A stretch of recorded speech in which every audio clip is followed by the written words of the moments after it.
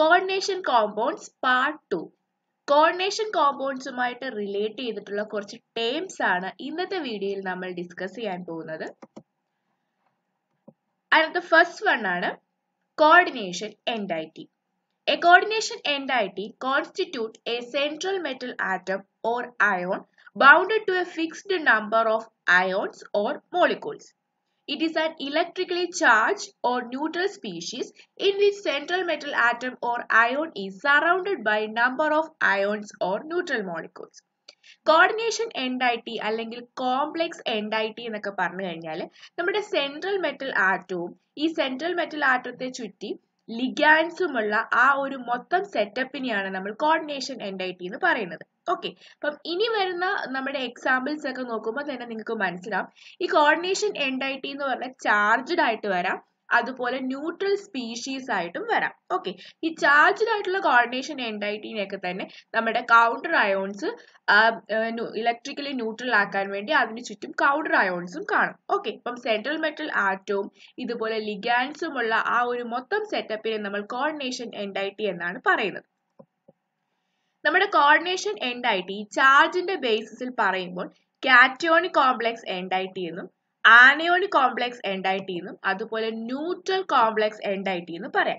നിങ്ങൾക്ക് ഈ നെയിം കാണുമ്പോൾ തന്നെ മനസ്സിലാവും. കാറ്റയോണിക് കോംപ്ലക്സ് എൻഡൈറ്റി എന്ന് പറയുമ്പോൾ നമ്മുടെ സ്പിയറിന്റെ ചാർജ് എന്ന് പറഞ്ഞാൽ പോസിറ്റീവ് ചാർജ് ആയിരിക്കും. Okay, and anionic complex entity എന്ന് പറയുമ്പോഴത്തേക്ക് നമുക്ക് നെഗറ്റീവ്ലി ചാർജ്ഡ് ആയിട്ടുള്ള കോംപ്ലക്സ് എൻഡൈറ്റി ആയിരിക്കും അത്.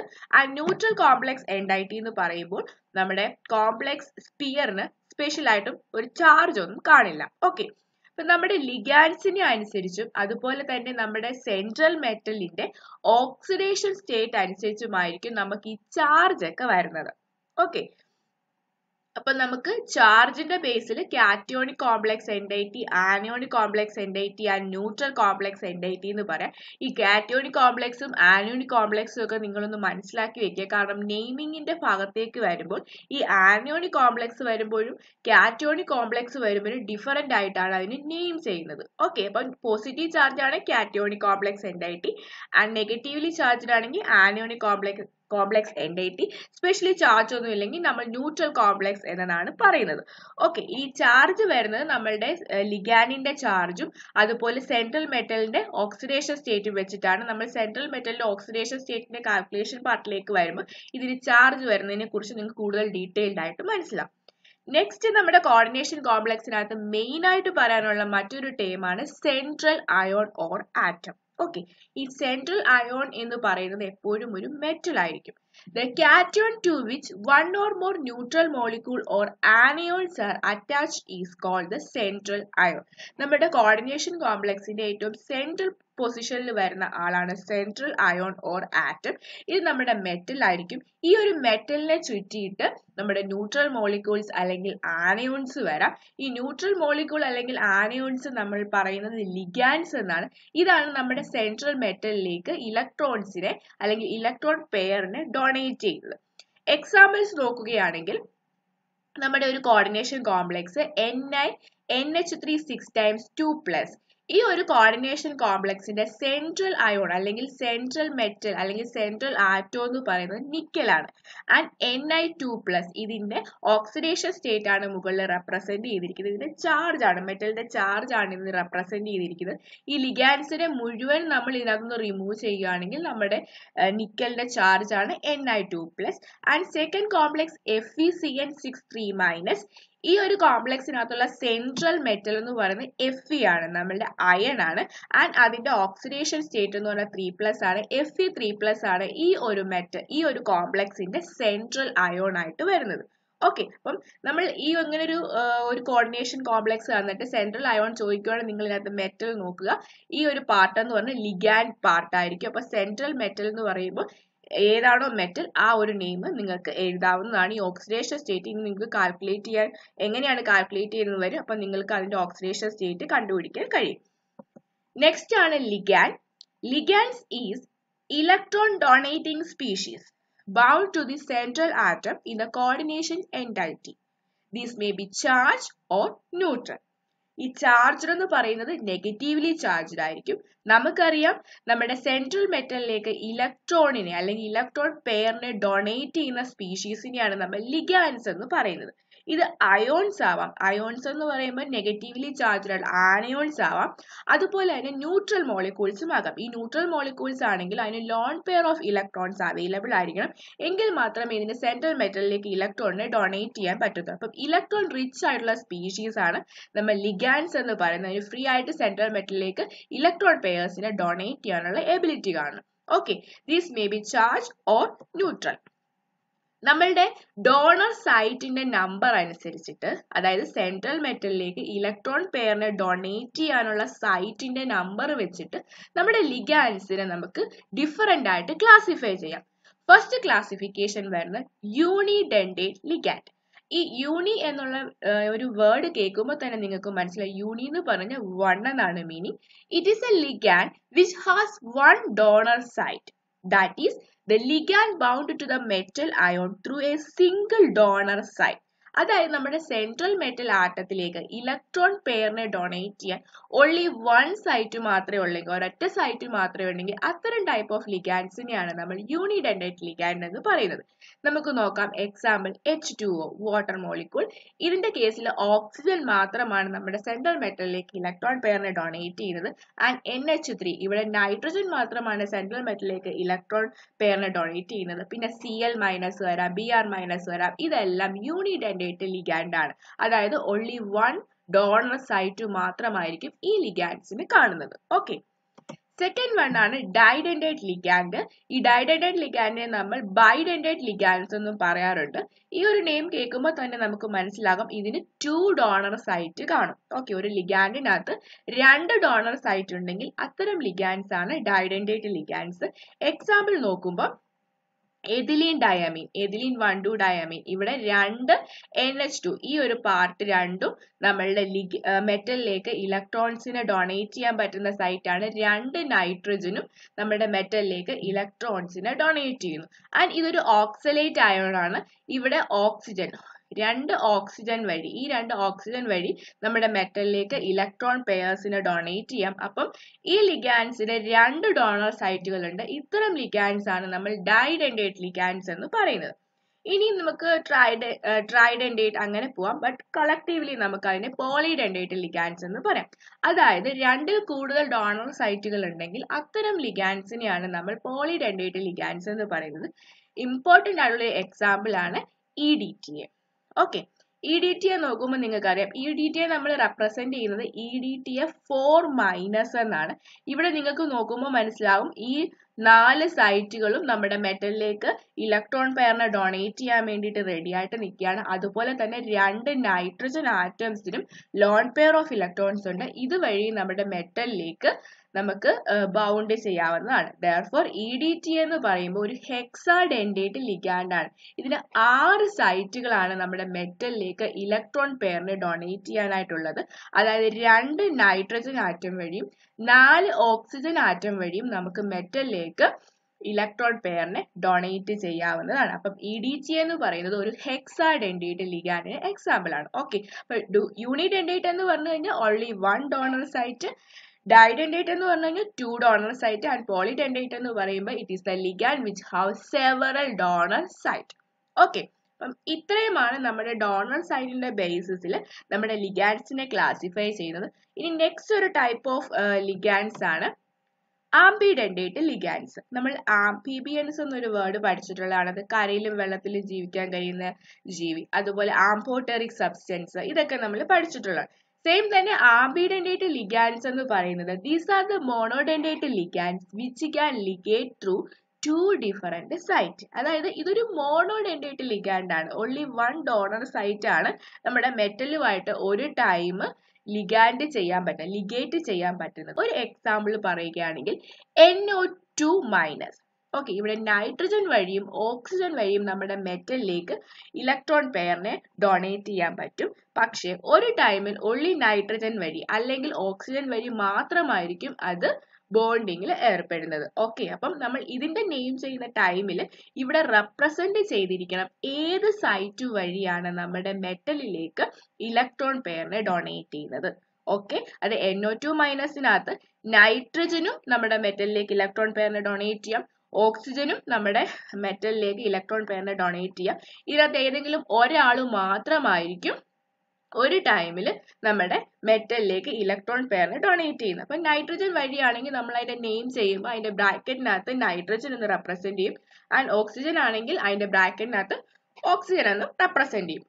അതുപോലെ തന്നെ SCN ഇവിടെ S വഴിയും അതുപോലെ N വഴിയും നമ്മളുടെ മെറ്റലിലേക്ക് ഇലക്ട്രോൺ പെയറിനെ ഡൊണേറ്റ് ചെയ്യാം. അപ്പം ഇതൊരു മോണോഡെൻഡേറ്റ് ലിഗാൻഡ് ആണ്. അത് ഒരു ടൈം ഒരൊറ്റ ഡോണർ സൈറ്റ് വഴിയേ നമ്മുടെ മെറ്റലിലേക്ക് ഇലക്ട്രോൺ പെയറിനെ ഡൊണേറ്റ് ചെയ്യാൻ കഴിയുള്ളൂ. പക്ഷേ ആ ലിഗാൻഡിനകത്ത് 2 സൈറ്റ് അവൈലബിൾ ആയിരിക്കും. 2 സൈറ്റ് എന്നല്ല, ഒന്നിൽ കൂടുതൽ സൈറ്റുകൾ അവൈലബിൾ ആയിരിക്കും നമ്മുടെ മെറ്റലിലേക്ക് ഇലക്ട്രോൺ പെയറിനെ ഡൊണേറ്റ് ചെയ്യാൻ.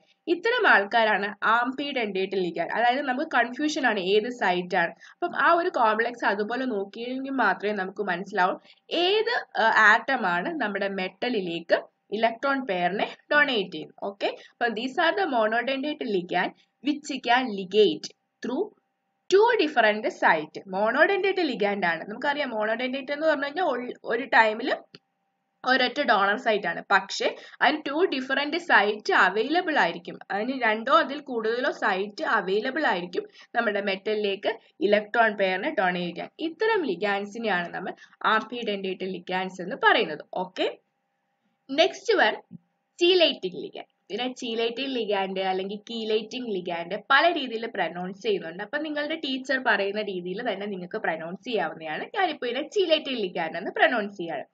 When a bidentate or polydentate ligand binds to a central atom and forms a ring-like structure is called a chelate, and this ligand is known as chelating ligand. അതായത് നമ്മുടെ central metal ആറ്റത്തിലേക്ക് ഒരു ബൈഡെൻഡേറ്റ് ligand അല്ലെങ്കിൽ പോളിഡെൻഡേറ്റ് ligand bind ചെയ്യുമ്പോൾ അതിലേക്ക് electron പെയറിനെ donate ചെയ്യുമ്പോൾ അവിടെ ring like structure form ചെയ്യുന്നുണ്ടെങ്കിൽ അത്തരം ലിഗാൻഡ്സിനെയാണ് നമ്മൾ ചീലേറ്റിംഗ് ലിഗാൻഡ്സ് എന്ന് പറയുന്നത്.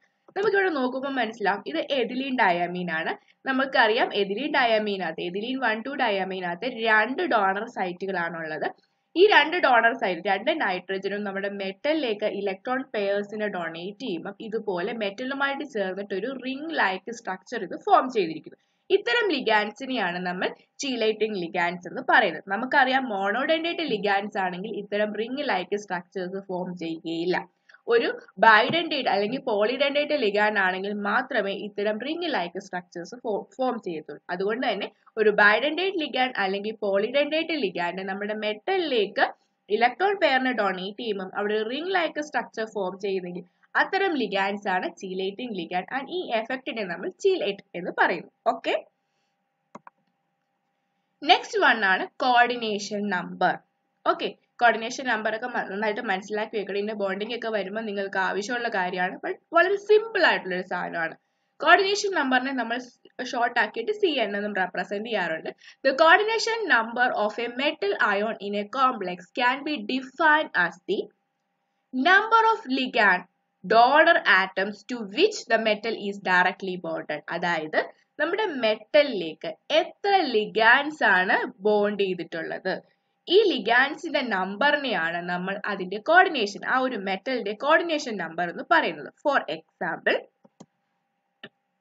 ഈ ഒരു കോംപ്ലക്സിനകത്ത് അതായത് FeCN6 3- എന്നുള്ള ഈ ഒരു കോംപ്ലക്സിനകത്ത് 6CN മോളിക്യൂൾ ആണ് നമ്മുടെ Feയുമായിട്ട് ബോണ്ടിങ്ങിൽ വന്നിരിക്കുന്നത്. Therefore Feയുടെ കോർഡിനേഷൻ നമ്പർ എന്ന് പറയുന്നത് 6 ആണ്. And NiNH3 4 times. ഇവിടെ 4NH3 മോളിക്യൂൾ ആണ് നമ്മുടെ നിക്കലുമായിട്ട് ബോണ്ടിങ്ങിലുള്ളത്. Therefore നിക്കലിന്റെ കോർഡിനേഷൻ നമ്പർ എന്ന് പറയുന്നത് ഈ ഒരു കേസിൽ 4 എന്ന് നമുക്ക് പറയാം. ആൻഡ് ഈ ഒരു കേസ് നിങ്ങൾ കൺസിഡർ ചെയ്യുമ്പോൾ COEN 3 times 3+. ഓക്കെ, ഇവിടെ EN എന്ന് പറഞ്ഞു കഴിഞ്ഞാൽ നമ്മുടെ എഥിലീൻ ഡയമീൻ ആണ്. നമുക്കറിയാം എഥിലീൻ ഡയമീനകത്ത് 2 ഡോണർ സൈറ്റുകളാണ് ഉള്ളത്. Therefore ഇതിന്റെ കോർഡിനേഷൻ നമ്പർ നമ്മൾ പറയുമ്പോൾ ഇവിടെ 3 എഥിലീൻ ഡയമീൻ ഉണ്ട്. ബട്ട് ഒരു എഥിലീൻ ഡയമീന് 2 ഡോണർ സൈറ്റ് ഉള്ളത് കൊണ്ട് തന്നെ നമ്മുടെ സിയോയുടെ കോർഡിനേഷൻ നമ്പർ നമുക്ക് 6 എന്ന് പറയാം. ഓക്കെ, ഇപ്പൊ 2 ഡോണർ സൈറ്റ് വഴിയാണ് ഇത് നമ്മുടെ സിയോയിലേക്ക് ബോണ്ട് ചെയ്തിരിക്കുന്നത്. അതുകൊണ്ട് 2 ബോണ്ടാണ് ഒരു ഈ എഥിലീൻ ഡയമീന് ഫോം ചെയ്യുന്നത്. Therefore ഒരു എഥിലീൻ ഡയമീൻ നമ്മുടെ CO ആയിട്ട് ബോണ്ട് ഫോം ചെയ്യുമ്പോൾ 2 സിഗ്മ ബോണ്ട് ഫോം ചെയ്യുന്നുണ്ട്. Therefore CO ന്റെ കോർഡിനേഷൻ നമ്പർ എന്ന് പറയുന്നത് 6 ആണ് എന്ന് എഴുതുക. ഓക്കെ, അപ്പൊ നമ്മുടെ ലിഗാൻഡും കൂടി നോക്കിയിട്ടാണ് നമ്മൾ ആ കോർഡിനേഷൻ നമ്പർ പറയേണ്ടത്. ഇതൊരു യൂണിഡെൻഡേറ്റ് ലിഗാൻഡ് ആണെങ്കിൽ നമുക്ക് ആ ലിഗാൻഡിന്റെ നമ്പർ തന്നെ എഴുതാം. ബൈഡെൻഡേറ്റ് ലിഗാൻഡ് ആണെങ്കിൽ അതനുസരിച്ചിട്ട് വേണം നമ്മുടെ കോർഡിനേഷൻ നമ്പർ എഴുതാൻ. ഓക്കെ, പിന്നെ ശ്രദ്ധിക്കേണ്ട ഇമ്പോർട്ടന്റ് ആയിട്ടുള്ള ഒരു കാര്യം, the coordination number of the central atom or ion is determined only by the number of sigma bond formed by the ligands with the central atom or ion. Pi bonds, if formed between the ligands and the central atom or ion, are not counted for this purpose. Central metal ആറ്റവും നമ്മുടെ ലിഗാൻഡ്സും തമ്മിൽ form ചെയ്യുന്ന sigma ബോണ്ടിന്റെ number വെച്ചിട്ടാണ് നമ്മൾ ആ ഒരു central metal ആറ്റത്തിന്റെ coordination number calculate ചെയ്യുന്നത്. Pi bond form ചെയ്യുകയാണെങ്കിൽ, അതായത് ചില കേസിൽ നമ്മുടെ മെറ്റലും ലിഗാൻഡും തമ്മിൽ പൈ ബോണ്ട് ഫോം ചെയ്യുന്ന കേസിൽ അവിടെ നമ്മൾ സിഗ്മ ബോണ്ട് മാത്രമേ കൺസിഡർ ചെയ്യാവുള്ളൂ. ഈ ഫോം ചെയ്യുന്ന പൈ ബോണ്ടിനെ അവിടെ കൗണ്ട് ചെയ്യരുത് എന്നാണ് പറയുന്നത്. അതായത് നമുക്കറിയാം, ഒരു ഡബിൾ ബോണ്ട് ഫോം ചെയ്യുമ്പോൾ അവിടെ ഒരു ബോണ്ട് സിഗ്മ ബോണ്ടും ഒരു ബോണ്ട് പൈ ബോണ്ടുമാണ്. അപ്പൊ ഡബിൾ ബോണ്ട് ഫോം ചെയ്യുന്ന കേസ് വരികയാണെങ്കിൽ അവിടുത്തെ സിഗ്മ ബോണ്ടിനെ മാത്രമേ നമ്മൾ കോർഡിനേഷൻ നമ്പർ കാൽക്കുലേഷന് കൺസിഡർ ചെയ്യാവുള്ളൂ. ഓക്കെ, അതുപോലെ ട്രിപ്പിൾ ബോണ്ട് ഫോം ചെയ്യുന്ന കേസിൽ ഒരെണ്ണം സിഗ്മ ബോണ്ടും 2 പൈ ബോണ്ടുമാണ്. അവിടെ നമ്മൾ ഒരൊറ്റ ബോണ്ട് മാത്രമേ കൺസിഡർ ചെയ്യാമുള്ളൂ. ഓക്കെ, അതായത് ഇത്ര മാത്രം ഓർക്കുക, നമ്മുടെ സിഗ്മ ബോണ്ട് മാത്രമാണ് നമ്മുടെ കോർഡിനേഷൻ നമ്പർ കാൽക്കുലേഷനകത്ത് നമ്മൾ കൗണ്ട് ചെയ്യേണ്ടത്. നമ്മൾ പൈ ബോണ്ടിനെ ഈ ഒരു അവസരത്തിൽ കാൽക്കുലേറ്റ് ചെയ്യുന്നില്ല എന്നാണ് പറഞ്ഞിരിക്കുന്നത്. ഓക്കെ, നെക്സ്റ്റ് ആണ് coordination sphere. Okay, the central atom or ion and the ligand attached to it are enclosed in a square bracket and it is collectively termed as the coordination sphere. ഇത്രയും examples നോക്കിയപ്പോൾ നമുക്ക് മനസ്സിലായി, നമ്മുടെ central metal ആറ്റവും ലിഗാൻഡിനെ നമ്മൾ ഒരു square bracket ഇട്ടിട്ടാണ് എഴുതുന്നത്. അപ്പൊ ഈ ഒരു സ്ക്വയർ ബ്രാക്കറ്റ് ആ ഒരു മൊത്തത്തിൽ നമ്മൾ വിളിക്കുന്ന പേരാണ് കോർഡിനേഷൻ സ്പിയർ. അതായത് നമ്മുടെ സെൻട്രൽ മെറ്റൽ ആറ്റം, ലിഗാൻഡ്, ആ ഒരു സ്ക്വയർ ബ്രാക്കറ്റ് ഇത്രയും കൂടെ ചേർത്ത് നമ്മൾ കോർഡിനേഷൻ സ്പിയർ എന്നാണ് വിളിക്കുന്നത്. The ionizable group are written outside the bracket are called counter ions. For example, ഈ ഒരു കോംപ്ലക്സിനകത്ത് K4FeCN6, ഈ FeCN6 ഈ സ്ക്വയർ ബ്രാക്കറ്റ് ഇത്രയും നമ്മൾ കോർഡിനേഷൻ സ്പിയർ എന്ന് പറയും. ഈ ഒരു കോർഡിനേഷൻ സ്പിയറിന് വെളിയിലുള്ള K4 ഇത് അയണൈസ് ചെയ്തിട്ടാണ് നിൽക്കുന്നത്. നമ്മൾ ഇത് കഴിഞ്ഞ വീഡിയോയിൽ ഡിസ്കസ് ചെയ്തതായിരുന്നു ഈ കൗണ്ടർ അയോൺസിനെ പറ്റി. അതുപോലെ തന്നെ കോർഡിനേഷൻ കോമ്പൗണ്ട്സിൽ 2 ടൈപ്പിലുള്ള വാലൻസി ഉണ്ട് എന്നൊക്കെ പറഞ്ഞ് വെർണേഴ്സ് തിയറി നമ്മൾ പഠിച്ചതാണ്. ഇത് അയണൈസബിൾ ആണ്. ഇതിനെ നമ്മൾ കൗണ്ടർ അയോൺ എന്നാണ് പറയുന്നത്. ഇവിടെ നമുക്ക് 4 K+ കിട്ടും. ഇത് കൗണ്ടർ അയോൺ ആണ്. ബാക്കിയുള്ള പാർട്ടിനെ, ഈ ഒരു സ്ക്വയർ ബ്രാക്കറ്റിനുള്ളിലുള്ളതും ഈ ഒരു സ്ക്വയർ ബ്രാക്കറ്റ് ഇത്രയും നമ്മൾ കോർഡിനേഷൻ സ്പിയർ എന്നാണ് വിളിക്കുന്നത്. Coordination polyhedron. The spatial arrangement of the ligands which are directly attached to the central atom or ion is called coordination polyhedron. The most common coordination polyhedron are octahedral, tetrahedral and square planar. അതായത് നമ്മുടെ central metal ആറ്റത്തിന് ചുറ്റും ലിഗാൻസിന്റെ spatial അറേഞ്ച്മെന്റിനെയാണ് നമ്മൾ coordination പോളിഹെഡ്രൺ എന്ന് പറയുന്നത്. നമുക്കറിയാം 6 ligands വരുന്ന കേസിൽ possible ആയിട്ടുള്ള ഒരു സ്ട്രക്ചർ എന്ന് പറഞ്ഞാൽ ഒക്ടാഹെഡ്രൽ സ്ട്രക്ചർ. അതുപോലെ 4 ലിഗാൻസ് വരുന്ന കേസിൽ, അതായത് മെറ്റലിന്റെ കോർഡിനേഷൻ നമ്പർ 4 വരുന്ന കേസിൽ അതിന് ടെട്രാഹെഡ്രലി അറേഞ്ച് ചെയ്യാം. അതുപോലെ സ്ക്വയർ പ്ലാനാർ ഷേപ്പിലും അറേഞ്ച് ചെയ്യാം. നമ്മുടെ ആ ഒരു കോംപ്ലക്സിനെ ആശ്രയിച്ചിട്ടായിരിക്കും അത് ടെട്രാഹെഡ്രൽ സ്ട്രക്ചർ ആണോ സ്ക്വയർ പ്ലാനാർ ആണോ എന്നൊക്കെ പറയുന്നത്. അപ്പൊ നമ്മുടെ സെൻട്രൽ മെറ്റൽ ആറ്റത്തിനു ചുറ്റും ലിഗാൻസിന്റെ സ്പേഷ്യൽ അറേഞ്ച്മെന്റിനെയാണ് നമ്മൾ കോർഡിനേഷൻ പോളിഹെഡ്രൺ എന്ന് പറയുന്നത്. ഓക്കെ, അപ്പം മോസ്റ്റ് കോമൺ ആയിട്ടുള്ള കോർഡിനേഷൻ പോളിഹെഡ്രൺ ആണ് octahedral shape, tetrahedral, square planar structures. Okay, next ആണ് oxidation number of the central atom. Okay, the charge of the complex if all the ligands are removed along with the electron pairs that are shared with the central atom is called the oxidation number of the central atom. Okay, അപ്പൊ നമ്മുടെ oxidation number of the central atom എന്ന് പറഞ്ഞു കഴിഞ്ഞാൽ നമ്മുടെ central ആറ്റത്തിന്റെ ചാർജിനെയാണ്, അതായത് നമ്മുടെ മെറ്റലിന്റെ ചാർജിനെയാണ് നമ്മൾ അതിന്റെ ഓക്സിഡേഷൻ നമ്പർ എന്ന് പറയുന്നത്. അതായത് അതുമായിട്ട് അറ്റാച്ച് ചെയ്തിട്ടുള്ള എല്ലാ ലിഗാൻസിനെയും അതുപോലെ തന്നെ ആ ലിഗാൻസ് ഷെയർ ചെയ്തിട്ടുള്ള എല്ലാ ഇലക്ട്രോൺസും ഉൾപ്പെടെ ആ ലിഗാൻസിനെ എല്ലാം നമ്മൾ അതിനകത്തുനിന്ന് റിമൂവ് ചെയ്യുകയാണെങ്കിൽ, ആ ഒരു കോംപ്ലക്സിൽ നിന്ന് റിമൂവ് ചെയ്യുകയാണെങ്കിൽ നമ്മുടെ മെറ്റലിന്റെ അപ്പോഴുള്ള എന്ത് ചാർജ് ആണോ അതായിരിക്കും അതിന്റെ ഓക്സിഡേഷൻ നമ്പർ എന്ന് പറയുന്നത്.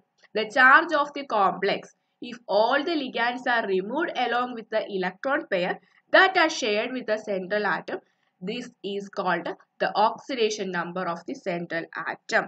Okay, example ആയിട്ട് നോക്കുകയാണെങ്കിൽ ഈ ഒരു കോംപ്ലക്സ് CuCN4 times 3-. ഓക്കെ, അപ്പം ഇവിടുത്തെ നമ്മുടെ Cuന്റെ ഓക്സിഡേഷൻ നമ്പർ എന്ന് പറയുന്നത് +1 ആണ്. അതായത് Cnന്റെ ചാർജ് എന്ന് പറയുന്നത് -1 ആണ്. അപ്പൊ 4 CN ലിഗാൻസ് ആണ് ഇവിടെ കോപ്പറുമായിട്ട് ബോണ്ടിങ്ങിൽ വന്നിട്ടുള്ളത്. അതുകൊണ്ട് തന്നെ 4 CNനെ നമ്മൾ ഇവിടെ നിന്ന് റിമൂവ് ചെയ്യുമ്പോഴത്തേക്കിന് 4 മൈനസ് ചാർജ് ആണ്. അതുപോലെ ഈ കോംപ്ലക്സിന്റെ മൊത്തത്തിലുള്ള ചാർജ് എന്ന് പറയുന്നത് 3- ആണ്. അപ്പൊ ഇതിന്റെ ഓക്സിഡേഷൻ നമ്പർ കാൽക്കുലേറ്റ് ചെയ്യുന്നത് നമുക്ക് Cuന് X എന്ന് സബ്സ്റ്റിറ്റ്യൂട്ട് ചെയ്യാം. ആൻഡ് ഇവിടെ 4 മൈനസ് ചാർജ് ഇട്ട് കൊടുക്കാം. അതുകൊണ്ട് X ഇവിടെ ഒരു 4- ചാർജ് ഈസ് ഈക്വൽ ടു മൊത്തം ചാർജ് 3- ആകും. നമ്മൾ അതിനെ ഒന്ന് റീഅറേഞ്ച് ചെയ്ത് വരുമ്പോൾ നമ്മുടെ Cuന്റെ ചാർജ് X എന്ന് പറയുന്നത് നമുക്ക് +1 എന്ന് കിട്ടും. നെയിമിങ്ങിന്റെ പാർട്ടിലേക്ക് വരുമ്പോൾ നമുക്ക് ഇതിന്റെ ഓക്സിഡേഷൻ നമ്പർ റെപ്രസെന്റ് ചെയ്യുന്നുണ്ട്. ആ ഒരു കേസ് വരുമ്പോൾ നമ്മൾ എങ്ങനെയാണ് ഓക്സിഡേഷൻ നമ്പർ കാൽക്കുലേറ്റ് ചെയ്യുന്നതെന്ന് കൂടുതൽ ഡീറ്റെയിൽഡ് ആയിട്ട് നോക്കുന്നതായിരിക്കും. ഇപ്പൊ നിങ്ങൾ ജസ്റ്റ് ഇത്രയും മനസ്സിലാക്കി വയ്ക്കുക. ഇവിടെ കോപ്പറിന്റെ ഓക്സിഡേഷൻ നമ്പർ എന്ന് പറയുന്നത് +1 ആണ്. ആൻഡ് നമ്മൾ ഇതിനെ റോമൻ ലെറ്റേഴ്സിലാണ് ഡിനോട്ട് ചെയ്യുന്നത് Cu1. ഓക്കെ, ഇതുപോലെ ചില കേസിൽ 2 എന്ന് വരുന്ന കേസിൽ നമ്മൾ റോമൻ ലെറ്റേഴ്സ് 2 വെച്ചിട്ട് ഇങ്ങനത്തെ ഒരു ബ്രാക്കറ്റ് ഇട്ടിട്ട്, സ്ക്വയർ ബ്രാക്കറ്റ് അല്ല നോർമൽ ബ്രാക്കറ്റ് ഇട്ടിട്ടാണ് നമ്മൾ അതിനെ റെപ്രസെന്റ് ചെയ്യുന്നത്. ഓക്കെ, അപ്പം നമ്മളുടെ സെൻട്രൽ ആറ്റത്തിന്റെ ചാർജിനെയാണ് നമ്മൾ അതിന്റെ ഓക്സിഡേഷൻ നമ്പർ എന്ന് പറയുന്നത്. നമ്മൾ ഈ ഒരു വീഡിയോയുടെ ഫസ്റ്റ് പാർട്ടിൽ ഡിഫറെന്റ് ടൈപ്പ് ഓഫ് കോംപ്ലക്സ് എൻഡൈറ്റിനെ കുറിച്ച് പറഞ്ഞു. അവിടെ നമ്മൾ അതിന്റെ ചാർജിന്റെ ബേസിസിലാണ് നമ്മൾ cationic, anionic and neutral complex entity എന്ന് പറയുന്നത്. ഇത് മറ്റൊരു ടൈപ്പാണ്. അതായത് നമ്മുടെ മെറ്റലുമായിട്ട് ലിങ്ക് ചെയ്തിട്ടുള്ള ലിഗാൻഡിന്റെ ടൈപ്പ് വെച്ചിട്ടും നമുക്ക് കോംപ്ലക്സുകളെ ഡിഫറെന്റ് ആയിട്ട് ക്ലാസിഫൈ ചെയ്യാം. അതിനകത്ത് ഫസ്റ്റ് വൺ ആണ് ഹോമോലിപ്റ്റിക് കോംപ്ലക്സ്.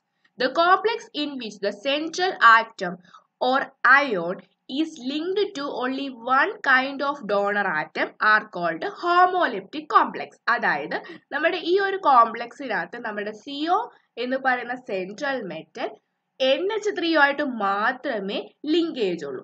ഈ ടൈപ്പ് കോംപ്ലക്സുകളെയാണ് ഹോമോലിപ്റ്റിക് കോംപ്ലക്സുകൾ എന്ന് പറയുന്നത്. അത് ഓൺലി വൺ ടൈപ്പ് ഓഫ് ലിഗാൻസുമായിട്ട് മാത്രമേ ലിങ്കേജ് ഉള്ളെങ്കിൽ അത്തരം ടൈപ്പ് ഓഫ് കോംപ്ലക്സുകൾ. സെക്കൻഡ് ടൈപ്പ് ആണ് ഹെറ്ററോലെപ്റ്റിക് complex. The complexes in which the metal atom or ion is linked to more than one kind of donor atoms are called heteroleptic complex. ഇവിടെ example നോക്കുമ്പോൾ നിങ്ങൾക്ക് മനസ്സിലാവും. CONH3 4 times Cl2. ഇവിടെ നമ്മുടെ CO എന്ന് പറയുന്ന central metal NH3യുമായിട്ടും Cl-ഉമായിട്ടും linkage വന്നിട്ടുണ്ട്. ഒന്നിൽ കൂടുതൽ ടൈപ്പ് ലിഗാൻസുമായിട്ട് ലിങ്കേജ് വന്നിട്ടുണ്ടെങ്കിൽ അത്തരം ടൈപ്പ് ഓഫ് കോംപ്ലക്സുകളെയാണ് നമ്മൾ ഹെറ്ററോലെപ്റ്റിക് കോംപ്ലക്സുകൾ എന്ന് പറയുന്നത്. അപ്പോൾ ഹോമോലെപ്റ്റിക് കോംപ്ലക്സ് എന്ന് പറഞ്ഞു കഴിഞ്ഞാൽ ഓൺലി വൺ ടൈപ്പ് ഓഫ് ലിഗാൻസുമായിട്ട് മാത്രമേ നമ്മുടെ സെൻട്രൽ മെറ്റലിൽ ലിങ്കേജ് വരുന്നുള്ളൂ. ആൻഡ് ഒന്നിൽ കൂടുതൽ ടൈപ്പ് ലിഗാൻസുമായിട്ട് ബോണ്ടിങ്ങിൽ വന്നിട്ടുണ്ടെങ്കിൽ അത്തരം ടൈപ്പ് കോംപ്ലക്സുകളെയാണ് നമ്മൾ ഹെറ്ററോലെപ്റ്റിക് കോംപ്ലക്സുകൾ എന്ന് പറയുന്നത്. ഓക്കെ, അപ്പൊ ലിഗാൻഡിന്റെ ടൈപ്പ് വെച്ചിട്ടും നമുക്ക് രണ്ടായിട്ട് കോംപ്ലക്സുകളെ പറയാം. ഓക്കെ, അപ്പം ഇത്രയുമാണ് നമ്മുടെ കോർഡിനേഷൻ കോമ്പൗണ്ട്സുമായിട്ട് റിലേറ്റ് ചെയ്ത് വരുന്ന ടേംസ്. ഈ വരുന്ന ടേംസ് ഒക്കെ നല്ല രീതിയിൽ മനസ്സിലാക്കിയെങ്കിൽ മാത്രമേ ഇനി വരുന്ന നമ്മുടെ ചാപ്റ്ററിനകത്തോ ബാക്കിയുള്ള കാര്യങ്ങൾ കൂടുതൽ ഡീറ്റെയിൽഡ് ആയിട്ട് നിങ്ങൾക്ക് മനസ്സിലാകത്തുള്ളൂ. ഈ നെക്സ്റ്റ് വീഡിയോയിൽ നമ്മുടെ കോർഡിനേഷൻ കോമ്പൗണ്ട്സിന്റെ നെയിമിങ്ങിനെ കുറിച്ചാണ് നമ്മൾ പറയുന്നത്.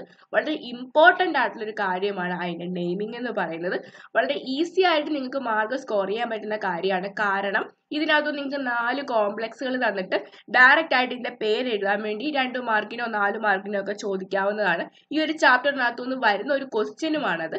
അതുകൊണ്ട് നെക്സ്റ്റ് വീഡിയോ നിങ്ങൾ ഉറപ്പായിട്ടും കണ്ടിരിക്കണം. അപ്പം കൂടുതൽ കെമിസ്ട്രി റിലേറ്റഡ് ആയിട്ടുള്ള ടോപ്പിക്കിന് വേണ്ടിയിട്ട് ഈ ഒരു ചാനൽ സബ്സ്ക്രൈബ് ചെയ്യുക.